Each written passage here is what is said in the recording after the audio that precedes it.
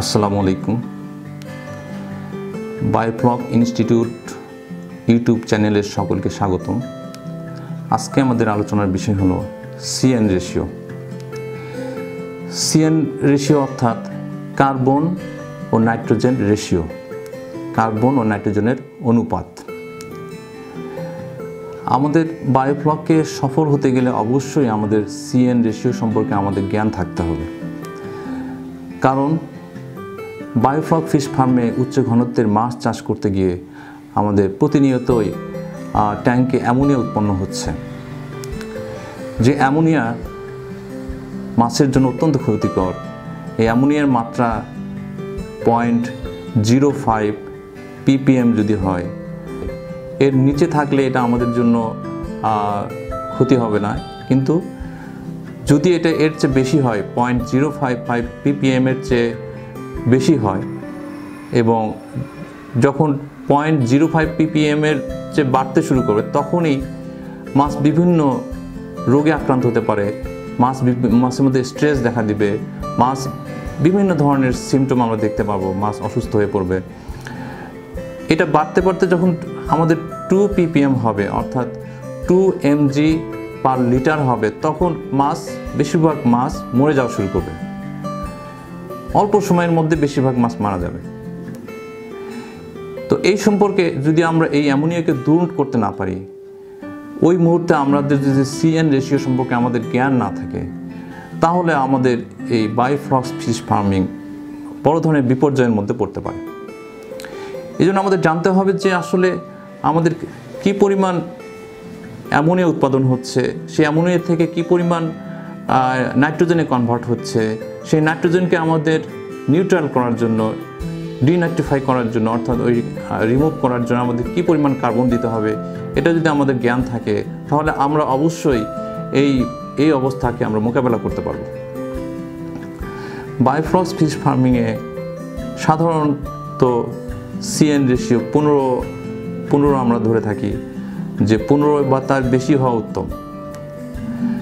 তো এখন এখানে আমাদের সিম্পলভাবে আমরা বুঝতে পারছি যে CN যদি আমাদের CN রেশিও 15:1 হয়, তাহলে একটা নাইট্রোজেনের বিপরীতে আমাদের 15টা কার্বন দিতে হবে। এখন আমাদের কয়টা নাইট্রোজেন উৎপাদন হলো, এটা আমরা কিভাবে মেজার করব, কিভাবে পরিমাপ করব? আমরা যে মাছের ঘনত্ব অনুসারে আমরা যদি খাদ্য দেই, যদি আমরা মনে করি যে আমাদের প্রায় 100 কেজি মাছ আমাদের ট্যাঙ্কে আছে, তাহলে এর 5% খাদ্য আমরা যদি দেই, 5 কেজি খাদ্য দেই, 5 কেজিতে যদি প্রতিটা কেজিতে যদি 30% প্রোটিন থাকে, তাহলে 1.5 কেজি প্রোটিন আমাদের এই খাদ্যে 1.5 কেজি প্রোটিন আছে। এখন এই 1.5 কেজি প্রোটিন থেকে আমরা কতটুকু নাইট্রোজেন পাবো?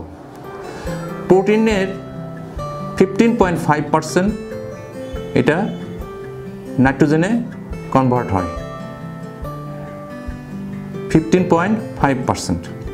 তাহলে 1.5 কেজি প্রোটিনের আমরা যদি 15.5% হারে আমরা নাইট্রোজেন পাই, তাহলে আমাদের 23 গ্রাম নাইট্রোজেন উৎপাদন হবে। এই 23 গ্রাম নাইট্রোজেনের 85% আমাদের ট্যাঙ্কে থেকে যাবে, 15% কনজাম্পশন হবে। তাহলে এই 23 গ্রামের 85% আমাদের দ্বারাই 19.94 গ্রাম বা 20 গ্রাম। এখন যদি আমাদের CN রেশিও 15:1 হয়, তাহলে আমার 19.94 গ্রামকে 15 দিয়ে গুণ করলে আমাদের 299 গ্রাম আমাদের কার্বন প্রয়োগ করতে হবে। এখন কার্বন হিসেবে আমি কি প্রয়োগ করতে চাই?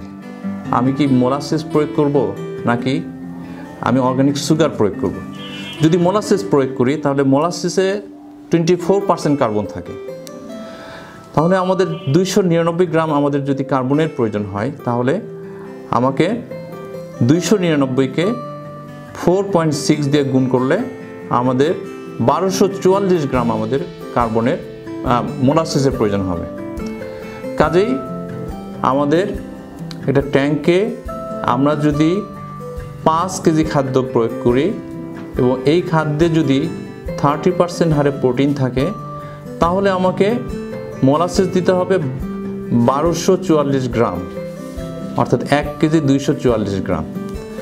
তাহলে এই মোলাসেস যদি আমি প্রয়োগ করতে পারি, তাহলে ওই ট্যাঙ্ক থেকে অ্যামোনিয়া দূর হয়ে যাবে, ট্যাঙ্কটা অ্যামোনিয়া মুক্ত হবে এবং মাছ পানির কোয়ালিটি অনেক ভালো হবে এবং মাছগুলো সমস্ত বিপর্যয় থেকে রক্ষা পাবে।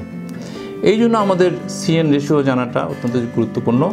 এই জন্য আমরা যখন খাদ্য প্রয়োগ করব, সেই খাদ্যের আনুপাতিক হারে আমাদেরকে মোলাসেস দিতে হবে। আজকে এই পর্যন্তই। আমাদের এই ভিডিওটা যদি আপনাদের ভালো লাগে, তাহলে অবশ্যই লাইক দিবেন, কমেন্ট করবেন এবং সাবস্ক্রাইব করবেন এবং বেল বাটনে চাপ দিবেন। আমাদের আগামী ভিডিওতে আলোচ্য বিষয় হলো অ্যামোনিয়া কীভাবে উৎপাদন হয়, অ্যামোনিয়ার খারাপ প্রভাবগুলো কী কী, অ্যামোনিয়া কীভাবে একটা ট্যাঙ্ক থেকে দূর করা যায়, কীভাবে পরিমাপ করা যায়, এই বিষয়ে বিস্তারিত আগামী ভিডিওতে দেখানো হবে, আপনাদের জানানো হবে। এই জন্য আগামী ভিডিও দেখার আমন্ত্রণ জানিয়ে আজকে এখানেই শেষ করছি। ধন্যবাদ।